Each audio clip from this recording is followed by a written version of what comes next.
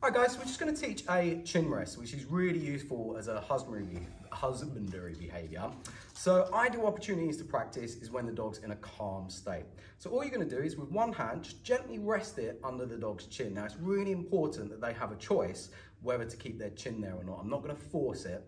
Gradually, I'm going to increase the duration before I mark and treat. So if I just demo, so one hand under the chin, yep. And initially, it might be 0.5 seconds. I'm gonna mark it when the hand is under the chin and then feed.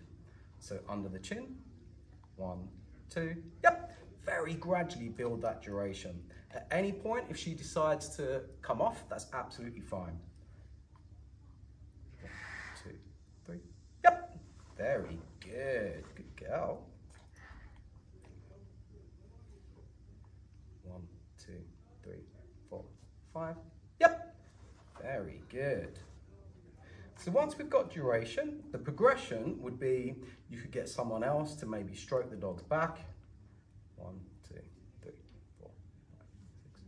Yep, lift an ear up, lift a paw up, and that's going to be really handy if they ever have to have treatment in those areas. 1, 2, 3, 4, 5, 6, 7. Yep, very good. Very good puppy. Good gal. Finished.